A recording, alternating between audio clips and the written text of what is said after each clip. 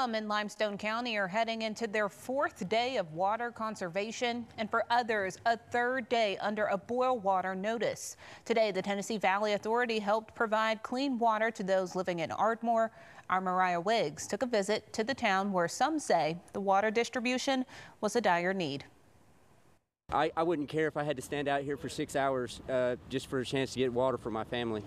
People living in Ardmore are in their 2nd day under a boil water notice. Dozens of cars lined up at the Ardmore Water Department Sunday morning, waiting for free cases of bottled water provided by TVA. There ain't nothing that a father wouldn't do for his family.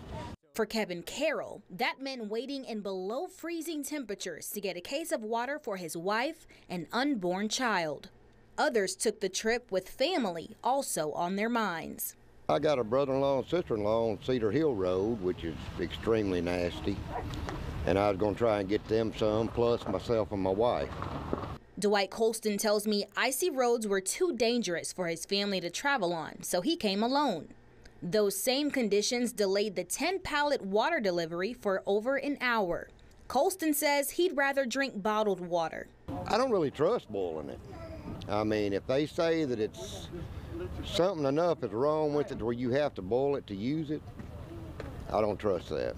The Limestone County Water and Sewer Authority says the loss of pressure in the water distribution center may cause movement of outside water into pipes through cracks, breaks, or joints, and has a high potential of fecal contamination or other disease-causing organisms entering the system. The LCWSA issued the boil water notice on Friday, which means you cannot drink or use the water from your faucet without boiling it first. Many don't know when the boil water notice will be lifted, but are thankful for the help along the way. It means a lot to everybody here, so including me myself. In Ardmore, Mariah Wiggs, News 19.